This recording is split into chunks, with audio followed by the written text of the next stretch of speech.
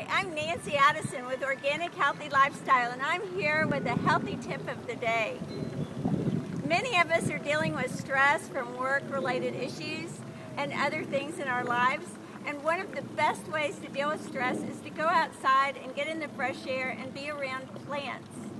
If you have a garden or a yard or even a patio, one of the best things you can do is when you need plants, you can buy plants that grow food.